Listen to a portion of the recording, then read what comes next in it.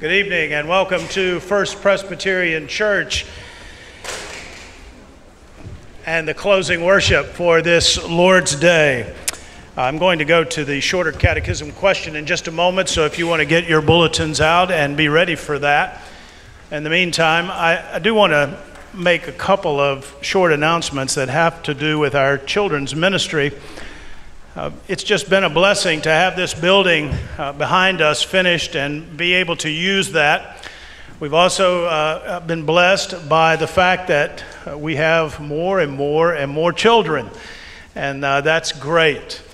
However, it means that we need more and more volunteers to help with those children. So I think Louise was saying this week that she needs 150 individuals to help to fill out the children's ministry, all the activities that they have going on. And most of those don't require a weekly commitment or sometimes even a monthly commitment, but maybe a quarterly commitment. And so we just want to continue to hold that up to you, that our children are a precious gift from the Lord. And we're not looking for someone to just babysit. We really want someone who will invest the gospel into the lives of these children, no matter what age they are. So we want to continue to ask you to consider how you might serve in that ministry and bless this church by blessing these children by serving with them. Also, just want to remind you that recently we opened up this new room down to my right, all the way at the end of the hall on the right, our family room. It's a room designed with audio-visual, so you can see the services and experience them, particularly if you have children that may need to be in another room, shall we say, for a little while. They may be a little unruly, and we want to offer that or any other needs that they may have. Our St. Andrew's Hall continues to be our overflow worship, and we do want to continue to use and to see that as an actual worship space and experience for people. So if you have special needs or kids that you think would be more comfortable, we do have this family room down on the right, and we want to encourage you to use that. Now, would you stand for our catechism question and the scripture reading and our invocation? Our question tonight is, what is the seventh commandment? The seventh commandment is, you shall not commit adultery. Our text tonight for our opening passage is from 1 John chapter 1, beginning with the 5th verse, in line with our sermon text tonight from the Gospel of John. This is the message we have heard from him and declare to you, God is light. In him there is no darkness at all. If we claim to have fellowship with him and yet walk in the darkness, we lie and do not live out the truth.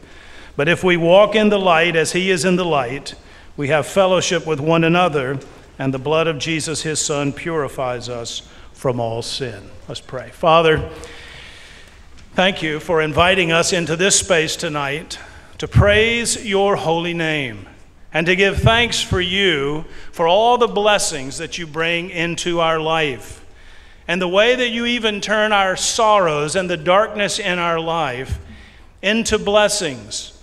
If we will just seek you out, pray to you, and follow you, that is the path you have set for us. And so thank you for that encouragement that you give us in your word tonight. May all that we do as we worship you tonight please you. May you find in us a people who love you with our heart, soul, mind, and strength. And through that, learn more and more how to love one another. This is our prayer. We ask it in Jesus' name, and all God's people said, Amen.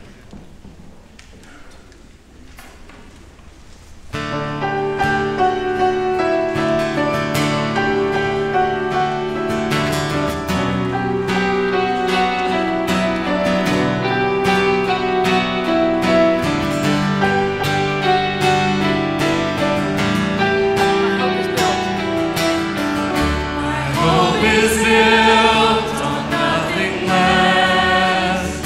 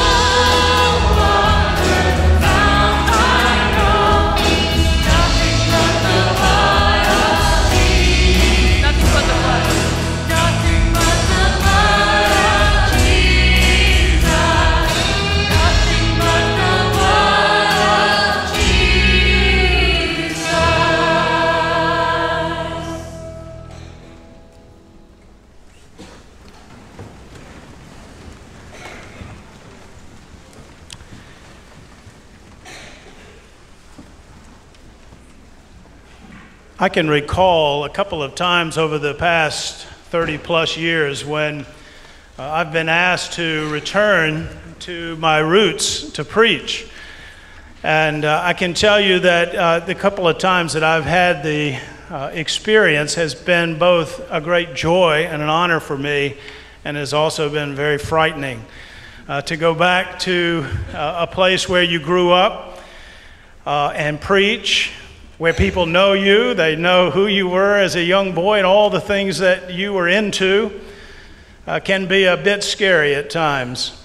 So Evan, I understand what it's like to come back and preach before a church where you've grown up. But you are a favorite son of this congregation, being a covenant child here, and the parents of Jeannie and Billy English, and a student at Westminster Schools, now a teacher at Westminster School, also a graduate of the University of Georgia and Reformed Theological Seminary. Kim and Evan have been worshiping with us over the past several months, and their two children, and we are delighted that you're here.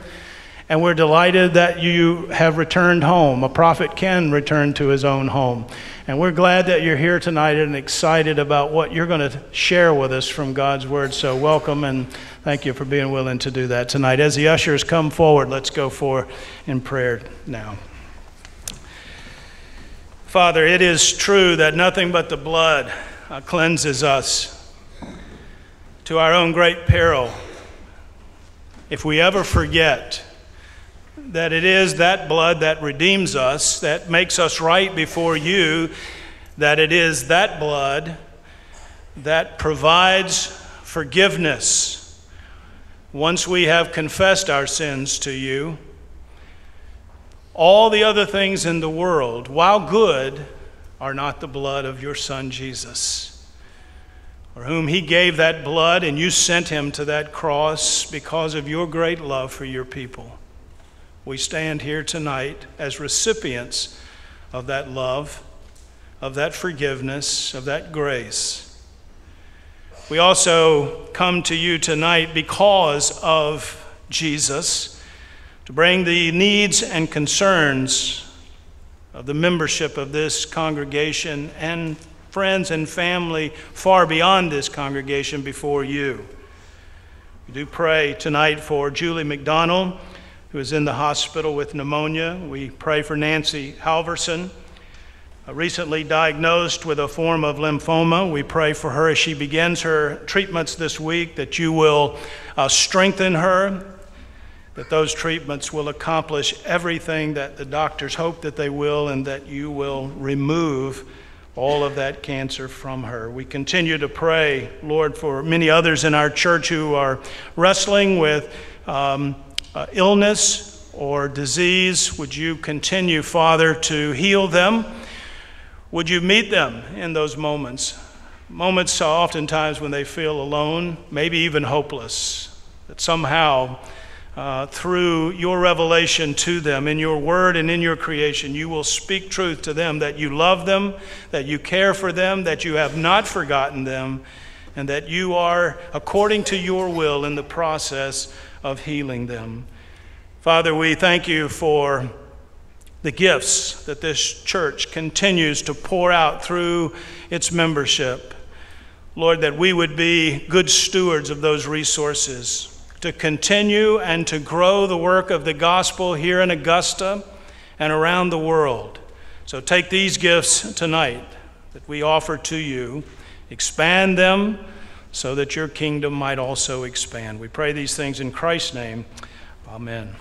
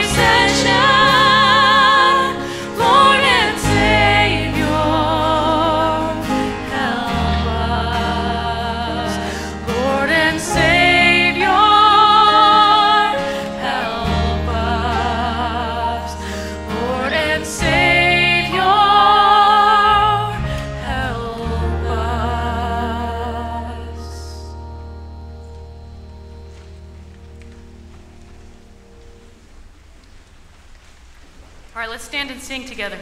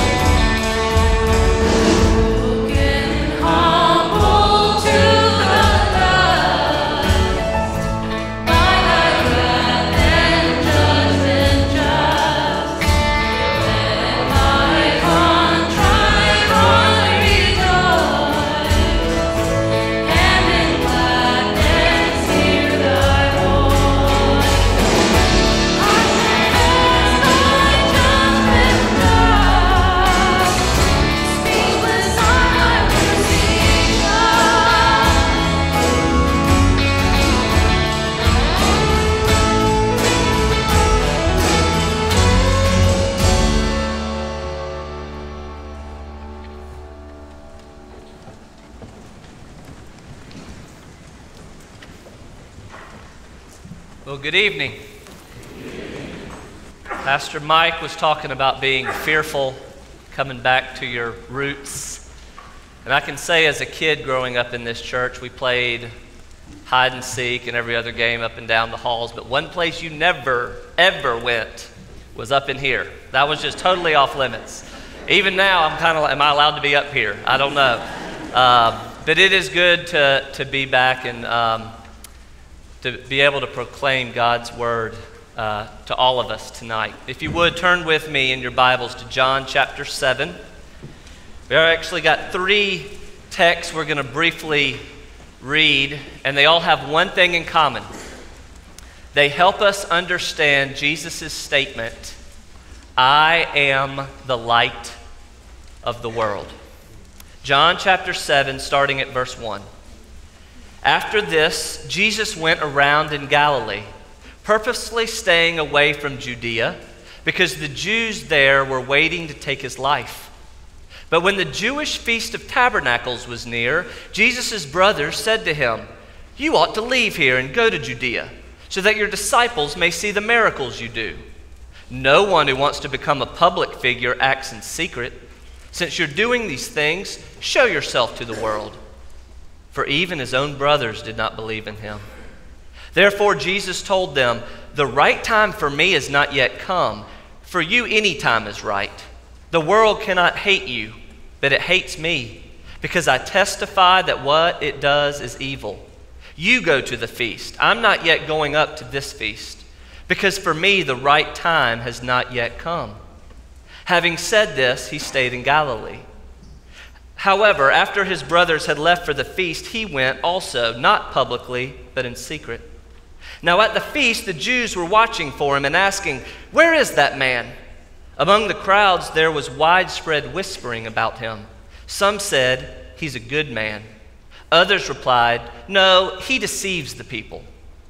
But no one would say anything publicly about him for fear of the Jews. Not until halfway through the feast did Jesus go up to the temple courts, and began to teach. Now skip ahead to chapter 8, verse 1. But Jesus went to the Mount of Olives. At dawn, he appeared again in the temple courts, where all the people gathered around him, and he sat down to teach them. The teachers of the law and the Pharisees brought in a woman caught in adultery. They made her stand before the group and said to Jesus, "Teacher, this woman was caught in the act of adultery. In the law, Moses commanded us to stone such women. Now what do you say?" They were using this question as a trap, in order to have a basis for accusing him. But Jesus bent down and started to write on the ground with his finger. When they kept on questioning him, he straightened up and said to them, "If any one of you is without sin, let him be the first to throw a stone at her." Again he stooped down and wrote on the ground. At this, those who heard began to go away one at a time, the older ones first, until only Jesus was left, with the woman still standing there. Jesus straightened up and asked her, "Woman, where are they? Has no one condemned you?" "No one, sir," she said. "Then neither do I condemn you," Jesus declared. "Go now and leave your life of sin." When Jesus spoke again to the people, he said, "I am the light of the world. Whoever follows me will never walk in darkness, but will have the light of life." And finally, chapter 9, verse 1. As he went along, he saw a man blind from birth. His disciples asked him, "Rabbi, who sinned, this man or his parents, that he was born blind?"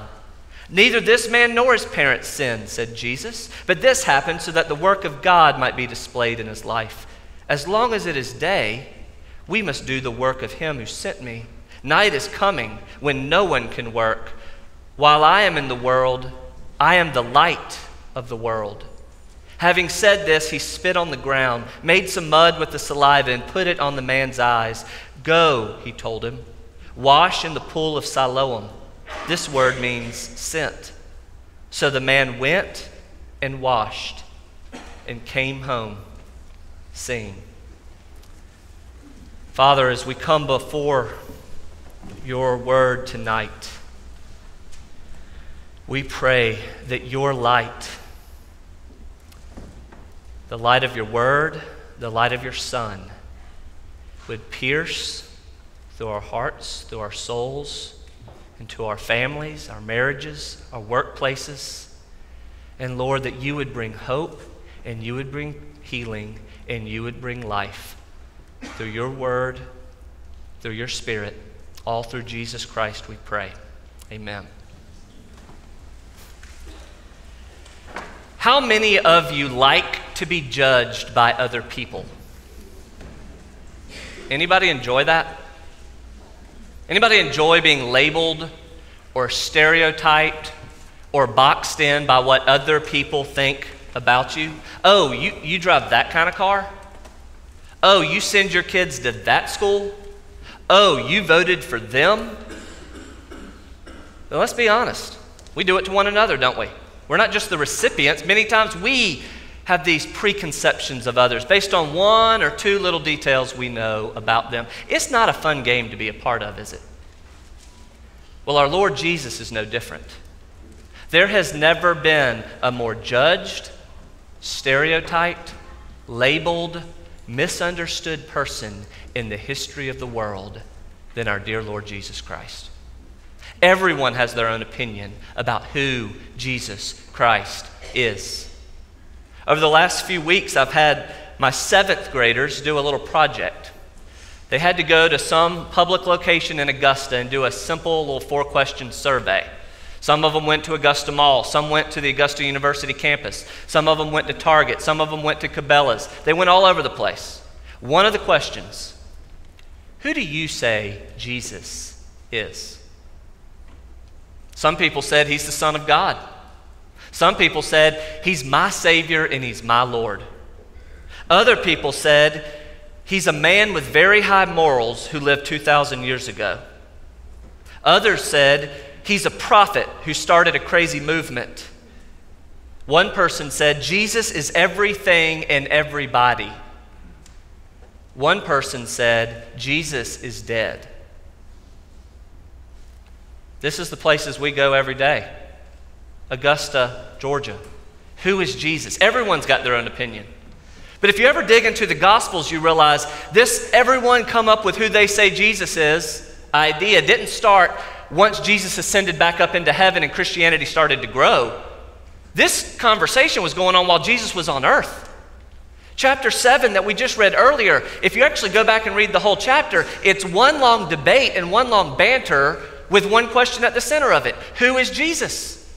We saw in verse 12, there was much muttering about him among the people. Some said he's a good man. Others said, no, he's leading the people astray. There's a reason why Jesus is so particular when you actually look at his teachings to say over and over again, I am blank. I am this. I am that. There's a reason why Jesus is constantly defining himself. He knows the gossip. He knows the hearsay. He knows the opinions. 7 different times in John's gospel, Jesus makes an I am statement. You know most of them. I am the good shepherd. I am the vine. I am the way, the truth, and the life. I am the resurrection and the life. I am the bread of life. We're going to look at one tonight. Not who do you say Jesus is, or who does Augusta say Jesus is, but who does Jesus say Jesus is? The one we'll look at tonight is I am the light of the world. Now what's interesting in all of these I am statements that Jesus makes is every single one of them has a context. There's some kind of event, some kind of miracle, some kind of situation going on that Jesus makes this point in the midst of. I like to think of it like a children's sermon. You ever been to a church that does children's sermons? They call all the little kids down and they have some kind of little object lesson. Imagine Jesus, the pastor, and his sermon that week is, I'm the light of the world. And okay, children, y'all can come on down to the front. And if we have a blind person among us, if they would also please walk down at this point. He heals the blind and proclaims, I'm the light of the world. You want to guess what miracle he performs when he says, I'm the bread of life? Feeding 5,000. I am the resurrection and the life. He says it at a funeral service of one of his best friends, Lazarus. He gives us these contexts that provide so much more meaning and understanding of what do these little phrases mean. I am the light of the world actually has 3 events, 3 encounters, 3 situations, and all 3 of them provide so much meaning of what does this phrase mean. We all know it. We've all said it. I'm the light of the world. The first we're going to look at is the feast going on at this time, the Feast of Booths, the Feast of Tabernacles. The second is the adulterous woman being dragged before Jesus. And third, him healing the blind man. The first one we'll look at, the Feast of Tabernacles. This is what we were reading about in John chapter 7. This feast was a big deal. The Jews had 3 important holidays of their year. Y'all know about Passover. This was another biggie. It was so big that everyone travels down to Jerusalem to celebrate the Feast of Tabernacles, the Feast of Booths. I mean, even his brothers are like, Jesus, aren't you coming? Everyone goes. What's interesting about this feast and this festival, this holiday, is it had a very important historical context. It was a week-long event in which they remembered how God had been faithful to his people those 40 years in the wilderness after they came up out of Egypt. If you remember, as they wandered through the desert, they all lived in tents. Even God himself made himself a tent, didn't he? Called the tabernacle, where he lived right there in their midst. And so what people would do to remember this time period is kind of like we do at Christmas. They had all this stuff stored in their basements. They'd pull it out and they'd set up tents or booths right outside their house for this week. And they'd eat out there. Some people would even live out there for that week. What was it like for them? You know, we do this in America with our holidays. Thanksgiving. We think about the historical reason why we celebrate this. We think Pilgrims and Indians. We put ourselves in their place. July 4th, we think of 1776. It's no different for the Jews here. There was a context about this holiday. But the other thing they did besides set up booths to remember this feast is at the temple that week, they set up these humongous candelabras all over the temple courts. They set up so many candles and so many lights, it literally lit up Jerusalem at night. It was one of people's favorite things to do on these vacations, these festivals down. I can't wait till nighttime, see what the temple's going to look like. Light everywhere. And the reason they did this was because during these 40 years when God pitched his tent in the middle of all their other tents, how did God come down to dwell in his tent, the tabernacle? Do you remember? It was a pillar of cloud and a pillar of fire. And so it was a way in which they remembered how God had been light to his people in the Old Testament. It was a way in which they remembered how that pillar of fire had led them for 40 years. Now, light isn't that big of a deal to us, right? I mean, you want some light at night, all you got to do is flick your finger and you got light. It's a whole different context for them, right? Think about what light meant for them. Two major things I want you to see for God's people in the Old Testament. First, this pillar of fire served as a guide to lead them. As a guide to lead them. Exodus chapter 13 says, "The Lord went before them by day in a pillar of cloud to lead them along the way, and by night in a pillar of fire to give them light, and that they might travel by day and by night. The pillar of cloud by day and the pillar of fire by night did not depart from before the people." What did the light do? Every day, 40 years, showed them where to go. It gave them direction. It guided them. If that pillar of fire moved, you followed wherever it went. It's in the midst of this festival and feast, actually the day they start taking down these lights, that Jesus comes right into the temple courts and proclaims, "I am the light of the world. Whoever follows me will not walk in darkness, but will have the light of light. I am the pillar of fire. I am the God who led my people up out of Egypt. I am the God who guided them to safety, to the promised land." You know, when you think about what it did for them, it was leading them out of slavery and bondage into promise. What does Jesus as our light do? He guides and leads us out of slavery and bondage into promise, into life. We all know this is a major theme of our Old Testament. Your word is a lamp unto my feet, a light unto my path. We all understand the passages that talk about light versus darkness, but I want you to think at what's at stake here. What's at stake to follow that light? Just think about the eastern coast of the United States of America. There's hundreds of them all up and down our coastline. Lighthouses. Why are those lighthouses there? Because over the centuries, right? Next to every lighthouse, as ships are trying to come into harbor, around each one of those lighthouses are all of these upcroppings of rock, of jagged rocks, of stormy and rough surfs and seas. And after 1, 2, 3 ships started going down trying to get into harbor, they finally said, "Hey, we got to get a lighthouse here. We got to somehow direct these ships in." Now, place yourself as the captain of one of those ships. How did you get your ship safely into harbor? As you're coming through that dangerous spot, right? It wasn't by you going, "Oh my goodness, there's a rock. I see rock. Steer this way. Oh, wave coming this way. Steer that way. Oh, another rock. Turn that way." You crash your ship every time if you did that. You never looked at your dangers to get to safety. The way in which you guided your ship to safety wasn't observing and avoiding the dangers all around you. It was one simple thing.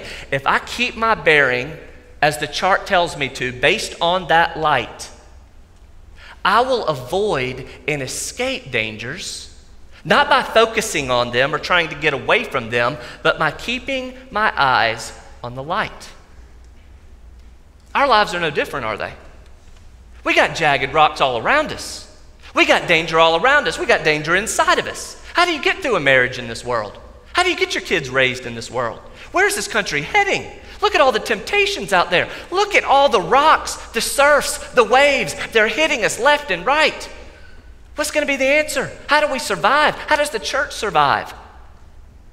A lot of us, you know what our solution is? I think I can handle that one. I think I can fix that one. If I can just manipulate that one a little bit, I definitely need to avoid that. And we somehow think we're going to make it. If that's the way you live your life, you're a shipwreck waiting to happen. Life never comes by avoiding the dangers. Jesus says, just look at me. There's only one thing that's needed. Look at me. One of the great things that's needed in our world as Christians behold what's happening all around us isn't for us to go out and try to fix everything. The first thing that needs to happen is, Christian, we've just got to keep our eyes on Jesus. How in the world can I parent my kids? How can I lead my marriage and my family?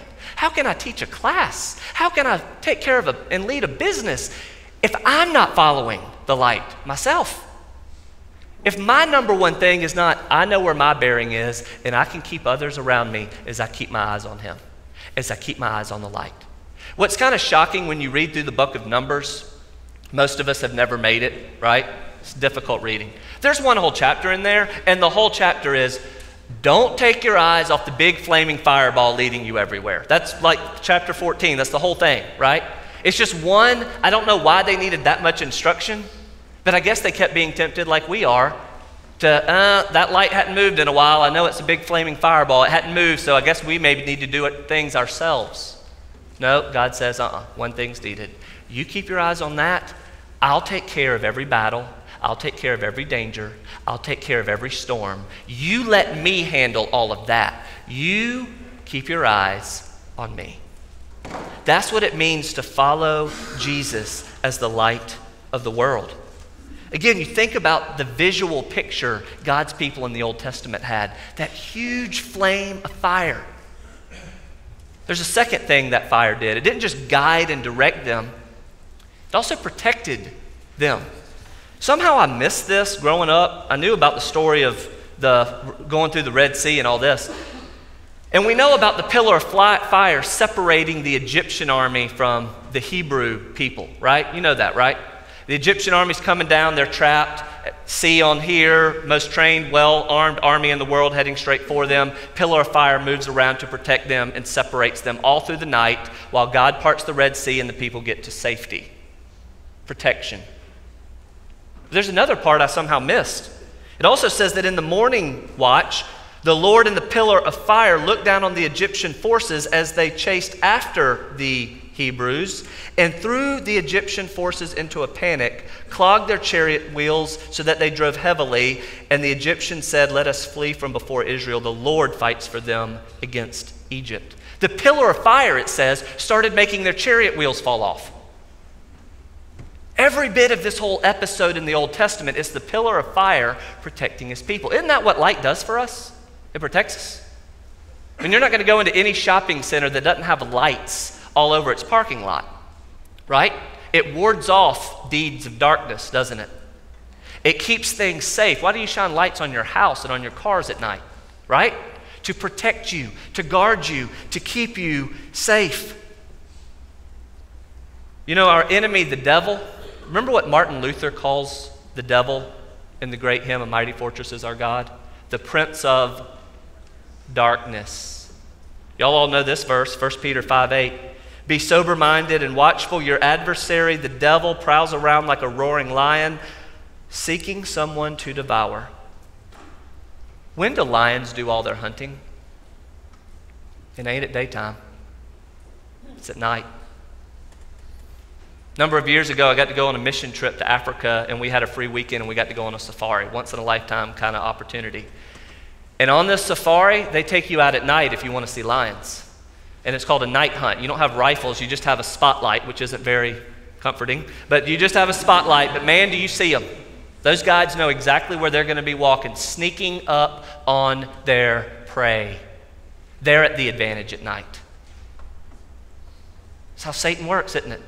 He lurks in dark places. He tries to get us into darkness. That's why Jesus says, quit wandering away from me out of the light into darkness. John 3, the light is come into the world, but people love the darkness rather than the light because their deeds were evil. Everyone who does wicked things hates the light and does not come into the light, lest his deeds be exposed. But whoever does what is true comes to the light, that it may be clearly seen that his deeds are from God. Oh, Christian, in 2018, do we ever need to hear this message? The way technology advances in our world today, our world is eaten up with darkness.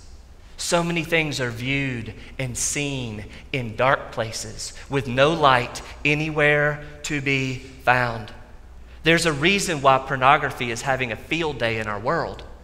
There's a reason why statistics show that pornography is having a field day in our churches.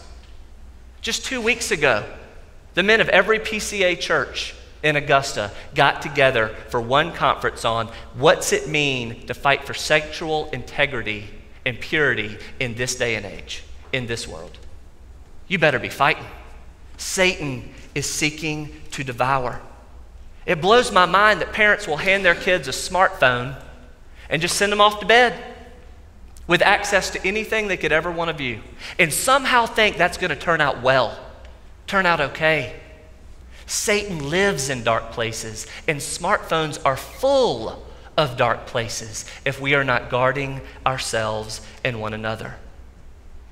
Many lives have been ruined by not guarding our eyes. And many children's lives have been ruined by their parents who didn't guard their children's eyes. I remember one of the greatest gifts my dad ever gave me when I was a middle school boy was putting Covenant eyes on every computer we had in our house. You want to talk about a gift to a middle school kid. And deep down in my heart, I wasn't thinking, oh, can't believe you took away my privacy.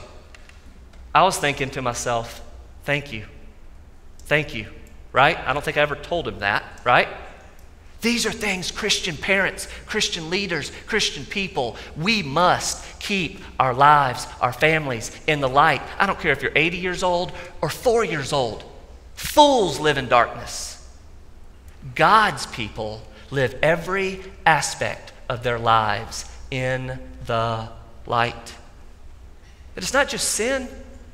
We've all got dark places in our hearts that are wounds, that are pain from our past that we go, if anyone ever knew this about me, if anyone ever found out about this, I'd be ruined. I'd be over. I'd be lost. What would my church think?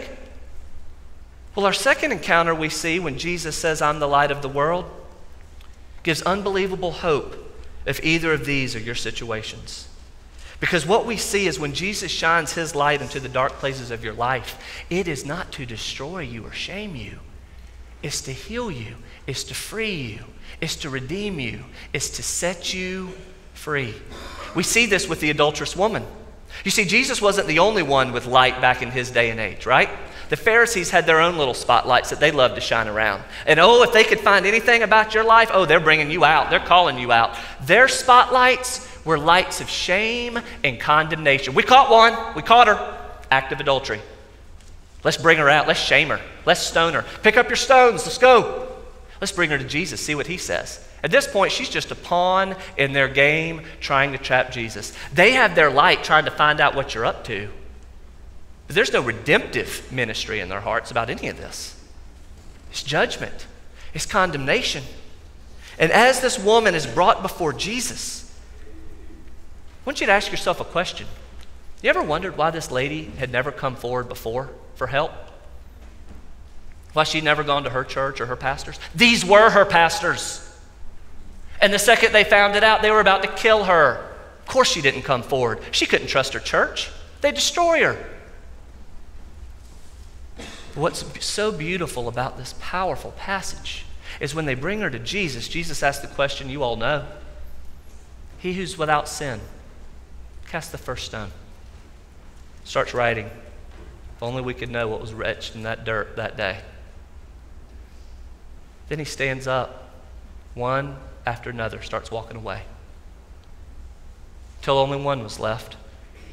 One who was without sin. One who could very well take up a stone and destroy this woman's life. He had every right to. She had sinned against him. And yet notice what Jesus says to this woman. Woman, where are they? Has no one condemned you? I can't imagine the expression and the emotion in these three words. No one, Lord, she replied. Jesus said, neither do I condemn you.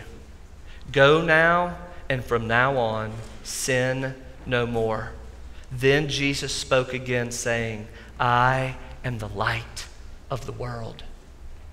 One of the most amazing things to me about this whole passage is here's this woman, and it's the worst day of her life come true. It's her greatest nightmares all happening right before her. All her deep, dark secrets have been exposed. She's cast in front of her whole church. Here it all is. And her greatest fears, I'll be rejected, I'll be killed, I'll be stoned, no one will want me, I'll be left all by myself. And here's her worst, darkest day. Everything known about her. And Jesus doesn't go anywhere. Jesus doesn't leave her side. Jesus doesn't abandon her. Jesus doesn't leave her alone. Jesus now knows, and of course he always did, everything. And he comes to restore her. You see, what this woman didn't know is the horrible condemning light of the Pharisees. There was a brighter light. The light of forgiveness, the light of redemption, the light of healing, the light of hope, the light of peace that Jesus Christ brings into the dark places of our lives.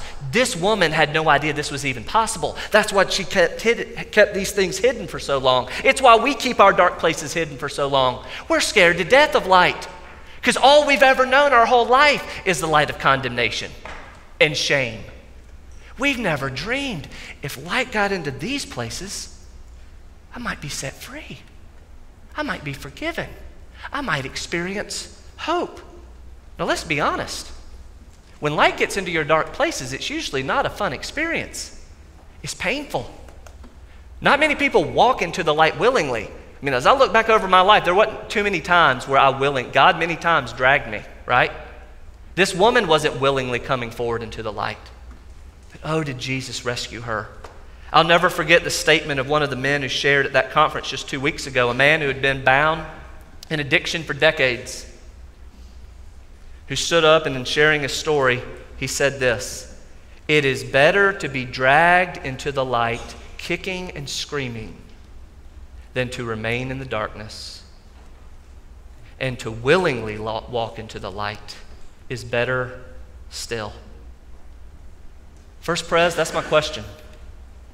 What kind of lights are we shining around here? When light starts to expose the places that we all have deep in our hearts and lives and souls and families, what are we going to do with it? Can we handle it? Do we have condemning, shaming lights? Or do we have lights that lead people to the hope and redemption and salvation and the peace of Jesus? That's what you see here. This woman's worst day turns into her best and most glorious day. You know, one of the hardest things about being in a church is you look around and everybody's all dressed up and we all look good, and at least when we finally got out of the car, we quit yelling at each other and we walked in with smiles on our faces, and everyone wonders, do they have any? They don't have issues. I wish I could share my issues, but they wouldn't understand. They wouldn't know. They don't have them. It just takes one person. One person. Raise your hand. Say, "That's me. I need help." Watch the other hands start to come up. One of the greatest privileges is for me to get to go back and teach at Westminster over the last 2 years, because I've got to see this happen. You know who's doing this? Westminster School students. I'm watching them share the most vulnerable places of their lives with each other, and then I'm watching their response. I'm watching them rally around each other, give bear hugs. I saw one kid who shared something in class, and in the middle of class, from the other side of the room, a kid, not asked to do this, gets up, walks over, just hugs the person who had just shared something very vulnerable about their lives. That's what it looks like. We have these little small groups at Westminster, and we have chapel speakers sharing all kinds of very personal things, right? A lot of adults who've gone through a lot of stuff in their past. And I got boys in my group going, "Man, that's me. Oh man, it's amazing what happens. You start to raise your hands when you see you're wounded, you're hurt, me too. And the light of healing starts to transform our lives. And what kind of healing? The type of healing like when a blind man turns to see. It's our last quick analogy. The disciples tried to turn this blind man into a theological point. Who do you think sinned that he's this way? Jesus says, This is all about my healing power to transform a dark light and bring it into the light. And you know what's the beautiful part when you read the whole chapter? This man sees. He goes back to church, and guess what his pastors do to him? Who said you're allowed to see? Did he heal you on Sunday? I thought so. Is it Jesus? They excommunicate him for sin. They literally kick him out of his church for being healed by Jesus.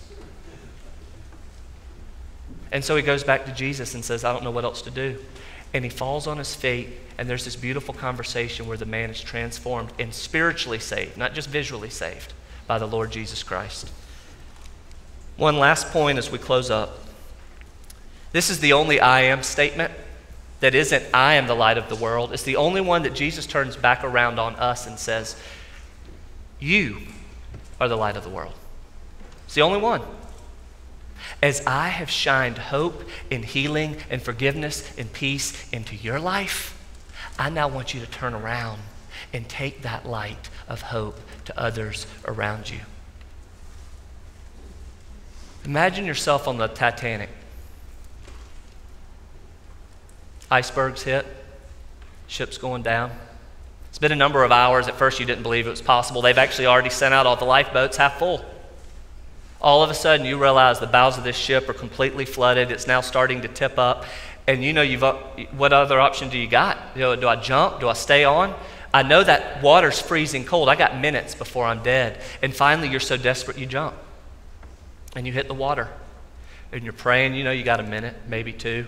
And you give up to die, and all of a sudden you feel something on your shirt, and it yanks you up, and it pulls you out of that water, and it pulls you in the boat, and they wrap warm blankets around you, and they start to take care of you, and all of a sudden they turn to you, and they ask you one question: are there any others out there?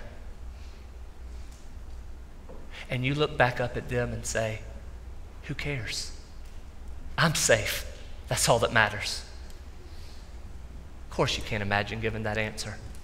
But the point is this: the second you get rescued, you become a rescuer. The second God gives you healing and freedom and peace, He now sends you to be light, leading others to that same lighthouse, the Lord Jesus Christ, the only one who can help and heal a dark and broken world. Father, as we come before you, we thank you for Jesus. We thank you for hope. We thank you for peace. We thank you for light. Every human being alive has dark places. Thank you that you penetrate our lives with your spotlight, not to destroy and not to shame, but to heal. And I pray that you would help us in this room to ask, who are the safe people in my church that I can go to, that I can invite in, that I can be vulnerable and real with and invite the light of others and of Christ. This isn't a battle we can just do by ourselves. Others must be present to help us. We're the body of Christ. Show us who those people are and help us in living out of victory and peace and hope through the light of Jesus Christ. We pray in His name. Amen. Let's stand and sing together.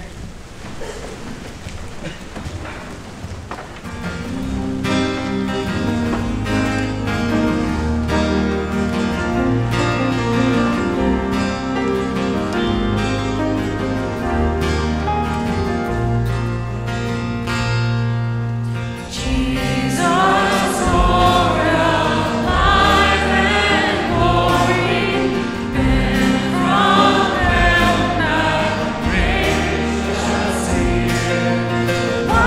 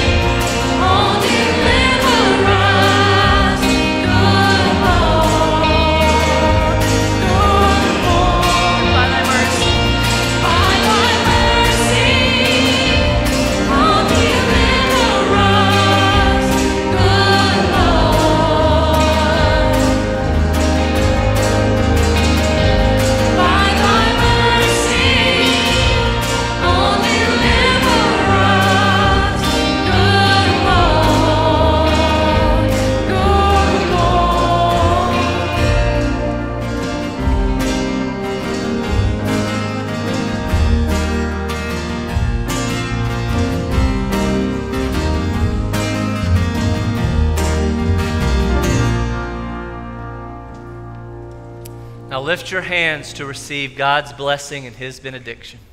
May the grace and the healing, redeeming light of our Lord Jesus Christ, may the love of God, our Heavenly Father, may the fellowship and peace of God the Holy Spirit be upon us all now and forevermore. Amen.